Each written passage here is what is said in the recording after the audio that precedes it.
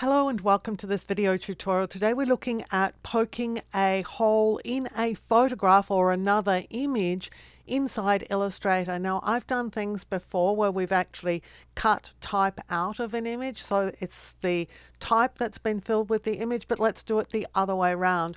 What if we want to create a hole that is the shape of type inside an image? So I'm going to start by opening a file. I've got one already available that I've sized just to a nice value. So let's just go and open it. It's from unsplash.com and it is an image that is a free stocks image. So this is the image and it is the size of my artboard. I've just created it as 1920 by 1080 so that it would be a nice size to work with. So let's have a look and see how we're going to do this. The first thing I'm going to do is put something behind this so we can actually see that the cutout is working. So I'm going to my layers palette. I'm going to add a rectangle that is the exact size of the artboard. I'm going to fill it with black. So let's just make it 1920 by 1080 in size. I'll turn off the stroke because I don't need a stroke for this. With it selected, I'm just going to center it on the artboard. Now let's just make these options a little bit bigger so you can see what's going on. So I have my image here and my rectangle. I'm going to put the rectangle behind the image. That means when I cut a hole in the image, we should be able to see black through it. The next thing is to prepare my type. So I'm going to the type tool. I'm just going to use the regular type tool. I'm going to type sunset. Now obviously it's really small, so I have it selected. I'm going to hold the shift key to enlarge it considerably. I'll press Control 0. That would be Command 0 on the Mac. That just centers everything.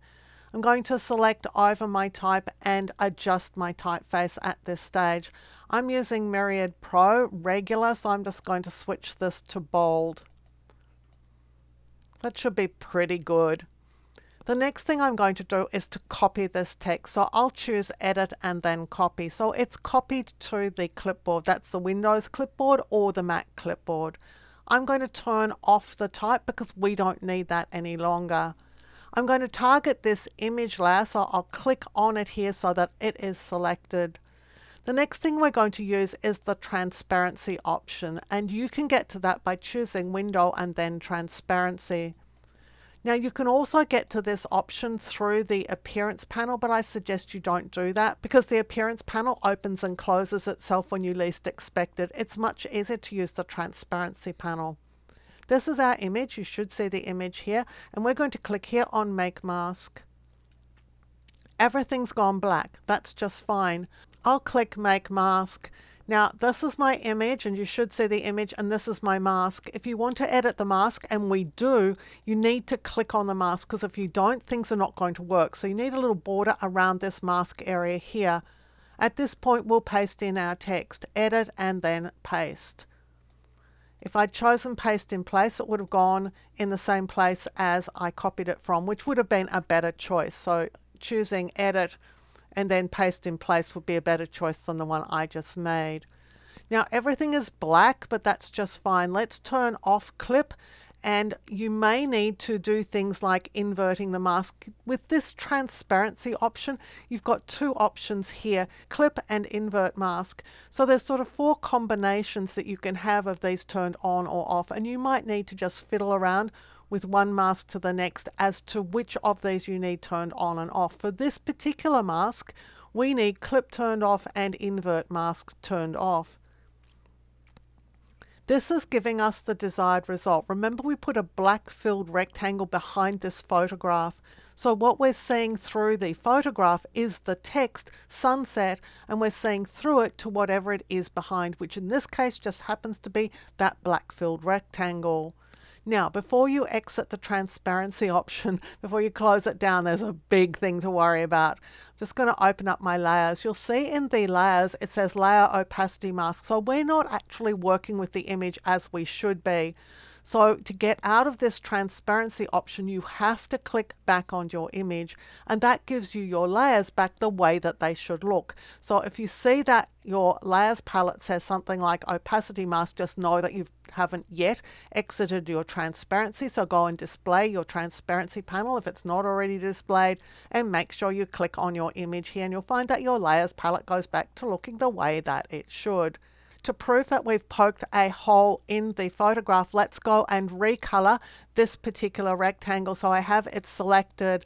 I'm going up here to the recolor artwork dialog.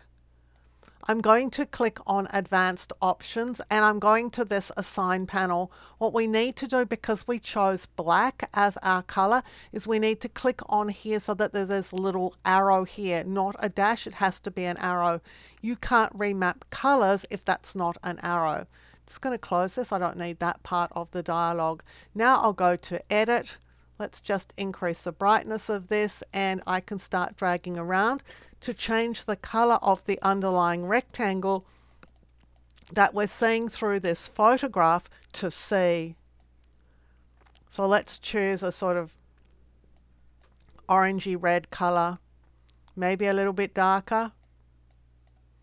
Click OK, and you can see that this is the rectangle. Let's change color, and what we're seeing is the photograph on top that has a hole punched through it, the shape of the text. Now the hole that's punched through it is a text hole, and it's editable. Let's go back to our transparency panel. I'm going back to select this layer because this is the layer that has the transparency effect in it. So let's just click on it to select it. Here is our image, here is our text. I'll just click on the text, and you can see that we now have it selected. Let's go to the type tool, and I could reset this in lowercase. I've finished making my change, although I could make other changes. I could change my font and my font size. I could also replace it in a different area. So I'm going to move it up a little bit. All those edits can be made, but as soon as you finish those edits, don't forget to click back on your image so that your layers panel changes to reflect the document as it would typically be as you're working on it in Illustrator. So that's a way of punching a text shape hole inside an image in Illustrator and have that as a fully editable text effect. Before we finish, I have more Illustrator training at Skillshare.com. When you sign up for Skillshare, you get access to thousands of classes, including over 250 of mine. In the description below is a Skillshare coupon for you, which is at least as good as the current Skillshare offer, and typically mine will be better. I also have Illustrator training at Udemy.com, and there's a referral link for every one of my courses in the description below. Please feel free to share these with family, friends, and co-workers. I hope you've enjoyed this video and you've learned things about Illustrator of which you were previously unaware.